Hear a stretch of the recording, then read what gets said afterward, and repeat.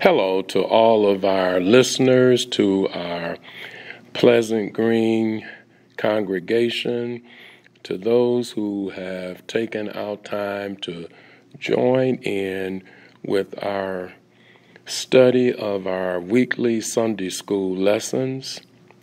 We just pray the peace of God upon all that are under the sound of our voice. And we are here to study for this Sunday, February the 7th, 2021. This is Lesson 10. It is out of our third unit of study entitled The Call of Women. The Call of Women. And this particular lesson is entitled No Insignificant Witnesses. No Insignificant Witnesses. Our devotional reading is out of the book of John, the first chapter, verses 37 through 51. Our background scriptures are from the book of John, first chapter, again, verses 37 through 51. And then our printed passage and the second part of our background scriptures is from the fourth chapter of the book of John, verses 25 through 42. And our key verse is from the fourth chapter of John, and it is verse 39. And I will read the NIV version. And it says, Many of the Samaritans from that town believed in him because of the woman's testimony, which was, he told me everything I ever did. Our lesson's aims are identify the barriers that Jesus crossed in conversing with the Samaritan woman. Sense the wonder the Samaritan woman felt in her encounter with Jesus. Share with others the transforming power of God at work in your lives. And our lesson had three parts or three different areas of study.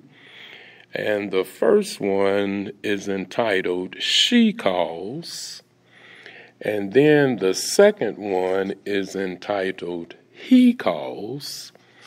And then the third is subtitled We Cling. So she calls, he calls, and we cling.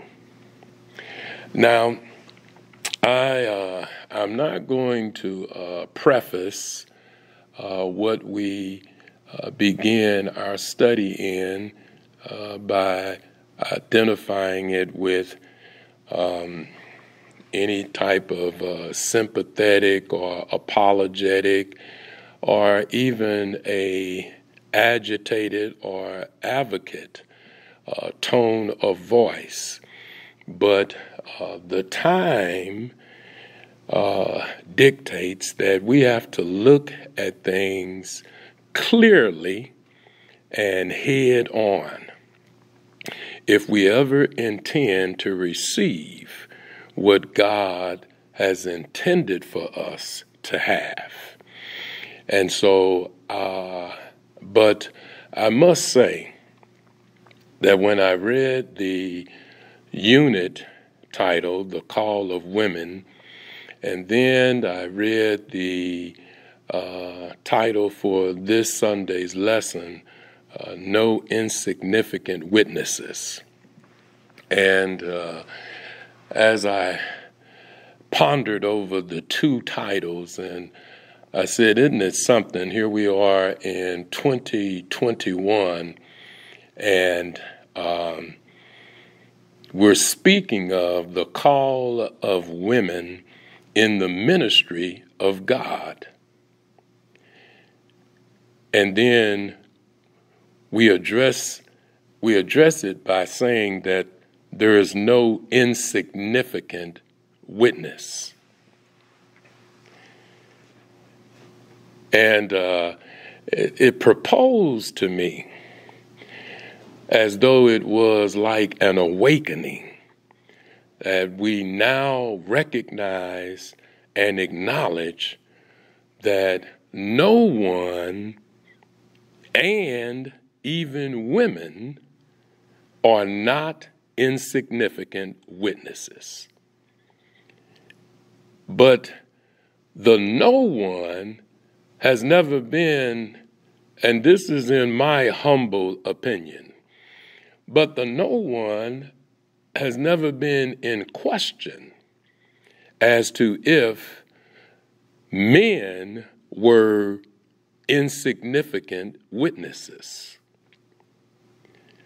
But now we're addressing the call of women, and we're using the title, No Insignificant Witnesses. Now let us begin to indulge into our lesson. The first aim says to identify the barriers that Jesus crossed in conversing with the Samaritan woman. And in our lesson, if we read over the biblical context here, we find that there were certain do's and don'ts that were present in the culture and in the social setting in that day. And by the mere fact that Christ stopped and spoke to a woman of Samaritan origin, a people who had been denigrated to the status of outcast, a people who, if we used political terms, we would describe them as being marginalized, or that they were somewhat isolated, or that they were disenfranchised. But these were a people that were denigrated. They were looked down upon because they were of mixed race. It was not of their choosing. The people who denigrated them were the people who brought them the misfortune, because it was the Israelites who were instructed not to marry or intermingle with the Samaritan people, foreigners, a people who were not of the same race as the Israelites. But, and in the biblical context, it gives us some background scriptures to give us an update, to bring us full focus into how this whole issue of the Samaritans being someone who were discorded and denounced as unfit. In Ezra, the 10th chapter, verses 10 through 11, and then Nehemiah, the 13th chapter, verses 23 through 25. But these people did not ask to become what they became as a result of the Israelites not following the instructions that they were given. And although they didn't ask for it, they were still ostracized. They were denounced. They were denigrated. They were spoken ill of as a mixed breed, not fully this and not fully that. But it was because of the disobedience of Israel that brought the disdain to the Samaritans. And so as a result, because she was a Samaritan woman, Christ broke a barrier by engaging with her in conversation. And when we look at this, first we should identify and recognize the significance, since we're speaking of insignificant witnesses, but we should look at the significance that was placed upon the Samaritans. When we first see this here, in the beginning of the fourth chapter of John, and it goes to the 4th verse. In the King James, it reads that, and he must needs go through Samaria. And in the New King James, it says, but he needed to go through Samaria. So, although others tried to isolate themselves from the Samaritans, and although others chose not to engage or interact with the Samaritans, they are half-breeds, they are a mixed race, they're not pure, while others chose to discord them as unfit, Christ said that he must needs go through Samaria.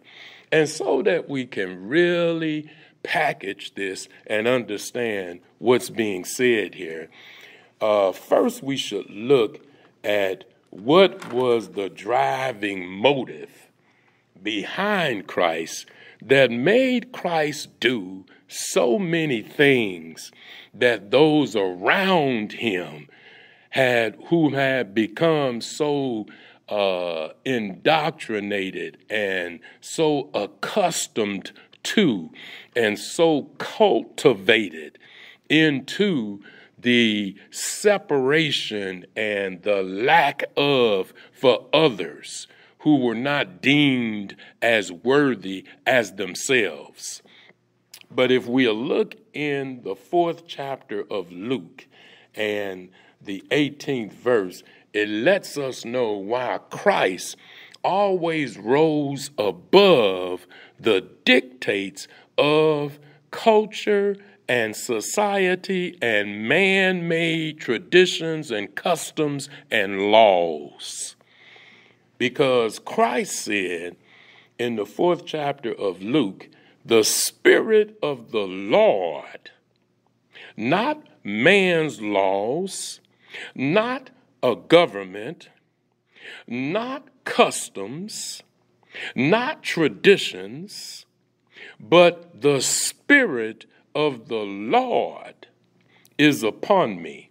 And because of this, he has anointed me to preach the gospel to the poor. I know some of y'all won't preach to folk if you can't raise an offering. If there's not a certain tab on the delivery of the message, some learned men of God during that time and today won't speak to the poor. But that should be a distinguishing factor that lets others know that, well, then they must not be endued by the Spirit. It must be some other driving force that caused them to speak to the poor. But the scripture says that to preach the gospel to the poor, The Spirit has sent me to heal the brokenhearted, not to just acknowledge that there are some people among us that are brokenhearted, but to acknowledge it and then do something about it. And it said to heal the brokenhearted, to proclaim liberty to the captives, to proclaim deliverance to the captives, to proclaim freedom to the captives, and the recovery of sight to the blind, and to set at liberty those who are oppressed. This is what caused Christ to say, regardless to what others have attached to these people referred to as the Samaritans, I must need go through Samaria. And it's interesting that when we look in the text, that it says that the woman, and this is in the beginning of She Calls, and it says that, well, the woman said, now this is after her and Christ have already engaged in a conversation prior to the 25th verse. So you really should start reading at the beginning of the 4th chapter of John all the way through to the conclusion of the verses we have in our lesson today. But it says that she answers Christ and she says, I know that Messiah, translated the Christ, is coming. When he comes, he will explain everything to us. And then Jesus declared to her that I'm the one who's speaking to you right now. I am he. I am the Christ that you've heard about and that you're looking for. You're actually in the presence of that Christ right now. I'm talking to you. And it tells us that then at that time the scripture jumps and it goes to tell us about then his disciples returned and they were surprised to find him talking with a woman. But no one asked him, what do you want with her, or why are you talking with her? As they were engaging Christ, then it says the woman left her jar and the woman went back to the town and told the people what she had heard and who she had been talking to and what she had seen. And because of the enthusiasm, because of the excitement, because of the overwhelming presence of Christ in her life and what that must have done to her countenance and her own persona when she was in the company of others. Now, we must also remember that when she spoke to Christ, she revealed to Christ, or Christ, let me back that up. She received from Christ that he told her that she already had 5 husbands. And the one she was with, the 6th person she was with now, was not her husband. Apparently she was working on number 6. But she had 5 previous husbands. So just think about this now. How many other people knew that she had 5 husbands and she was with another man now? And now this woman is coming back to the Samaritans and she's telling them about she met another man. But this man told her everything that that was ever known about her. He told her everything about herself, and he has just now met her. Now, it's interesting that when we look at the text, it doesn't mention the woman's name. It tells us just a few things about her character, but it doesn't tell us her name. And this brings us back to the barriers that were broken when Christ conversed with the Samaritan woman. It tells us that it didn't need to mention her name because it wasn't that it was a slighted slant on her not to identify or recognize her name, but what it is a expression of is that it was not just that it was this woman, but it was the same response from the Jews at that time was the same discord for all Samaritan women, no matter what their status was, no matter how many husbands they may or may not have had. It was the same attitude towards all Samaritan women, and not even just Samaritan women, but also women among the Jews. So this second-class status that is highlighted but not verbally defined in the text is that it didn't need to be a name attached or assigned to the woman, because this was the attitude that was displayed towards all Samaritan women. And it lets us recognize then, okay, so what was, as the first lesson's aim was, what are these barriers that Christ broke? We notice that the disciples responded in a way. They said to themselves, but no one actually uttered it. No one voiced it to Christ. But they marveled about it. In their minds, they thought about it. But no one said anything. And so it tells us that from that, when she left, that they directly went into Master, Rabbi, have you eaten? They had just traveled, and Christ had been teaching, and it had been all day, and they decided, well, we will go and bring a meal. We need to eat, and the Messiah, the Christ, the Rabbi, he needs to eat. And so they don't voice what their thoughts are.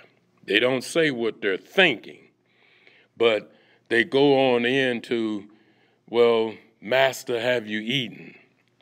So it says, meanwhile, his disciples urged him, Rabbi, eat something.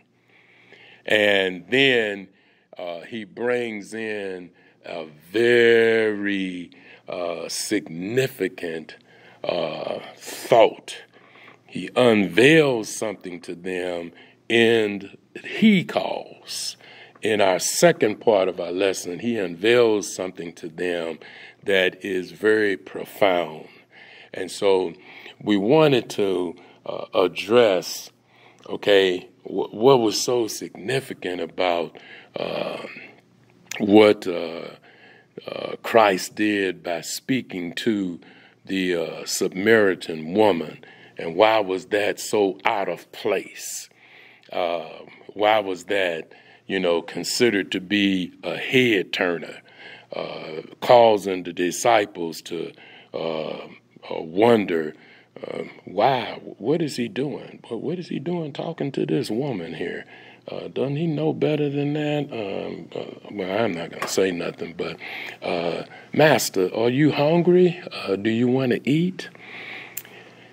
And then Christ unveils to them this. And in our second part of our lesson, and he said to them, I have food to eat that you know nothing about. Then his disciples said to each other, could someone have brought him some food? Did somebody come back here early or something? Did somebody bring him something to eat? Who? And he said, my food is to do the will of him who sent me and to finish his work. Don't you have a saying? It's still 4 months until the harvest. I tell you, open your eyes and look at the fields. They are ripe for harvest. Even now, the one who reaps draws a wage and a harvest, a crop for eternal life, so that the sower and the reaper may be glad together. Thus the saying, one sows and another reaps, is true. I sent you to reap what you have not worked for. Others have done the hard work, and you have reaped the benefits of their labor. Now, when we look at what Christ is saying to them, I want us to focus on what he mentioned when he said that his food, his diet, his appetite was to do the will of him who sent me and to finish his work.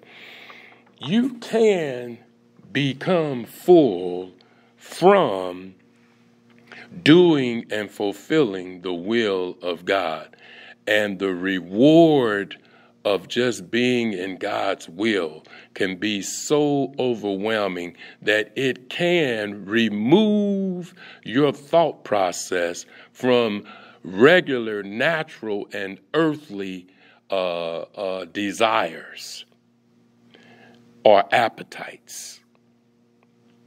So when Christ was explaining to them that I have food that you don't understand, I have a diet that I'm feeding upon that's not in your regular diet. And so I wanted us to look at what Christ meant when he was speaking of that my food is to do the will of God and to finish his work. And so in the 38th verse of the 6th chapter of John, the 6th chapter of John and the 38th verse, it reads, "For I have come down from heaven not to do my own will, but the will of him who sent me. This is the will of the Father who sent me, that of all he has given me, I should lose nothing, but should raise it up at the last day." Now, this is Christ speaking forthrightly about what his diet is, what his appetite is, what fulfills him is to do the will of God the Father, to do the will of him who sent me, so that of all that my Father has called unto me, that I won't lose any of them. And while the Jews and while those in positions of authority and those that were known of the law, while they would not engage and they had put these barriers up from the Samaritans, it definitely was not God's intention, because God sent his son, and his son said, I got to go through Samaria, because in Samaria, where the Samaritans are, there are those that are there that also are a part of my Father's collection, that he has called me to come and bring back to him. And this is the fulfillment and the finished work of God Almighty.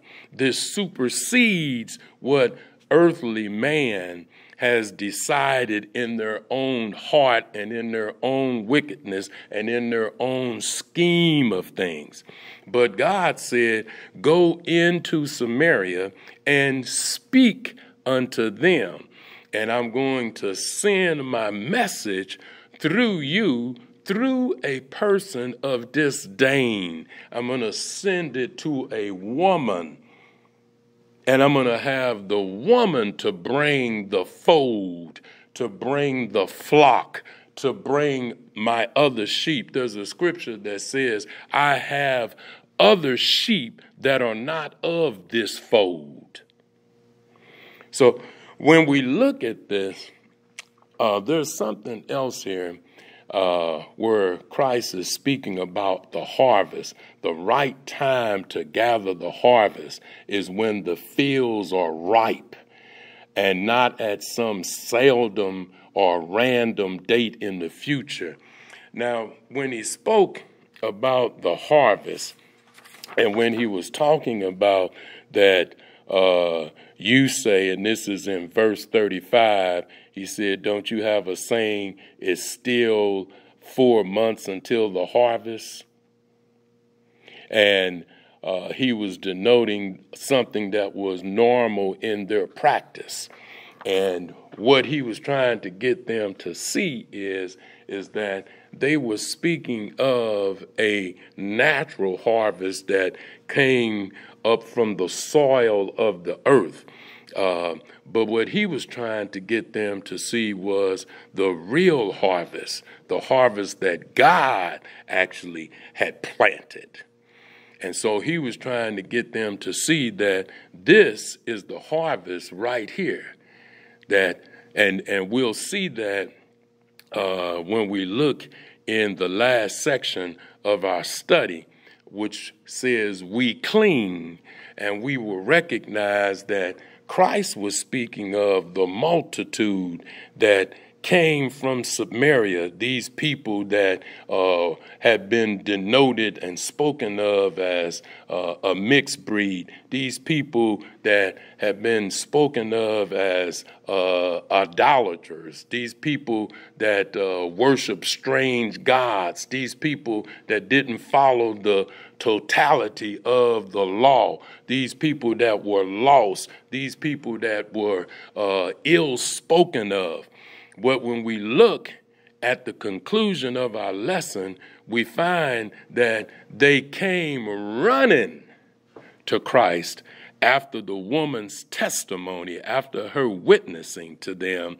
They came running. The people that other folks said, you can't do nothing with them folk. They don't know nothing. They don't want nothing. They are a mixed breed. You can't help them. They're lost. They're beyond salvation. They're beyond being repented. They're beyond being corrected. But when they heard the witness of the woman, they came running to hear Christ. And then they were so overwhelmed by what they heard from Christ until they asked him, don't leave, stay with us a few days. And I still need to talk about this harvest because sometimes we get so caught up in doing things according to schedules and calendars, and we missed opportunities that were right in front of our face. And one of the things that was brought out here about the harvest and the 4 months. 4 months from now, it'll be time for the harvest. And they were speaking of a practice within the Jewish faith. This was referred to as Sukkot. Sukkot. It's a Hebrew term, not Greek, but Hebrew. And Sukkot in Hebrew is for the Feast of Tabernacles. And this one word, Sukkot, has multiple meanings and practices, because while it is referred to as the Feast of Tabernacles, it's also referred to as the Feast of Booths or Tents. And then, while it is also referred to as the Feast of Booths or Tents, it's also referred to as the Feast of Nations and or Ingathering. And it talks about it happening at the end of the year, according to the Hebrew practice of when they would bring in the fullness of the yield of the harvest. And therefore it was referred to as the ingathering. Now, this came as the last part of the 3 major feasts that all Jews were supposed to attend. And so Sukkot, recognizing or being identified as the Feast of Nations, Tabernacles, and Ingathering. In the ingathering phase, it was the fruit harvest. So it talked about how others had planted seeds, and sometimes those that planted the seeds may not have been there to reap the benefit of the harvest.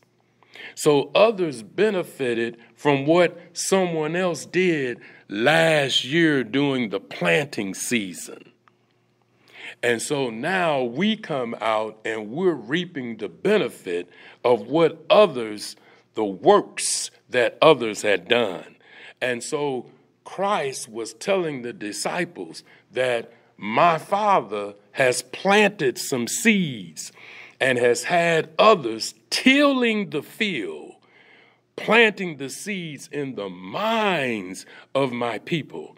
And now I have come and established you as disciples to go out into the vineyard, because as the scripture has often said, the harvest is plentiful, but the laborers are few.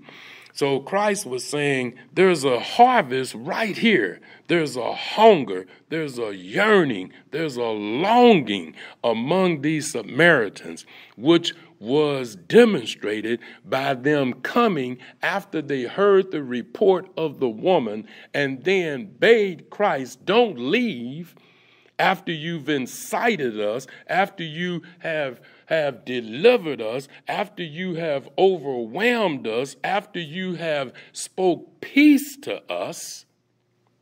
Don't leave. Stay with us a while. Let us sup with you.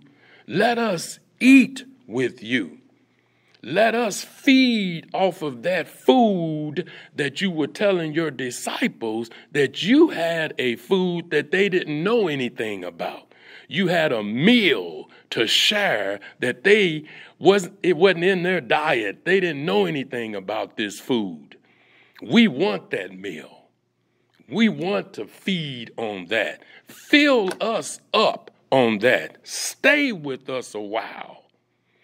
And so when we look at this, and again, feast, from the Hebrew word, when we speak of feast, the Hebrew word for that is moed. M-O-E-D, moed, and what it refers to as is a fixed or appointed time. Fixed or appointed time. This was the fixed and the appointed time for the Samaritans. And God sent his own son from heaven on high. And while they had become discorded, spoken ill of, and ill-treated, there's a God that heard and answered their prayers.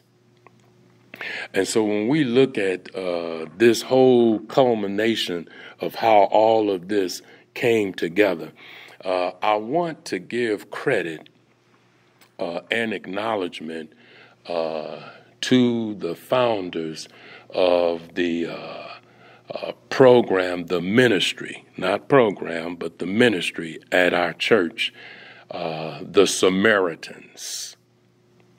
Notice there that it was titled after a people that scripturally we read were not a people that were spoken highly of. But yet the program, the ministry at our church is referred to as the Samaritans. And it's because of the response of what the Samaritans hungered for. Our ministry at our church, the Samaritans, is to call to us as believers and members in the congregation of Pleasant Green to donate our money, and that's right, I said to donate money to this ministry, because the purpose of it is for us to support and try to be a resource to our young people who are going out into the vineyard to have God's seeds planted in their spirit so that they will come out and work the harvest of the Lord. Again, the harvest is plentiful, but the laborers are few. And so we notice that when Christ distinguished who the neighbor was, and I'm sure we're all familiar with the story about the Good Samaritan. Remember, a man was robbed and harmed and left in a ditch. And a Levite who knows the law crossed over on the other side of the road and left the man in the ditch. And then a Pharisee who also knows the law. But they both found something where they were justified of not to help the man. They left the man in the ditch, but an outcast, a half-breed, a mixed breed, a person that was denigrated and spoken ill of, the Samaritan came by and found the man and helped the man, took of his own money, and as he was on his way to Jerusalem, he went to the caretaker and said, "Take care of this man's needs, and whatever is owed, I will pay that on my way back." And Christ made this parable and taught this lesson, and at the end said, of these three, who is your neighbor? And from that, we received the Good Samaritans. And our church is doing the same thing. We are asking for donations, not for ourselves, not for some lavish affair, but to provide support, financial support to our young people so that they will be equipped, so that they can be educated. And I should make a distinction here, not just academic or technological education, but spiritually educated to go out and serve in the vineyard of the Lord.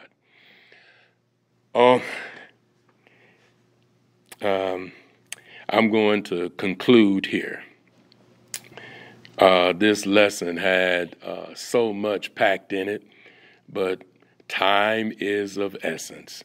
So, as always, we hope that something was said that was an encouragement, that was spiritually fruitful, and will help us to go forward in the work of kingdom building for God. And as always, it is our prayer that the blessings of God will now and always be upon us as not just hearers, but as doers of his word. God bless you and God keep you.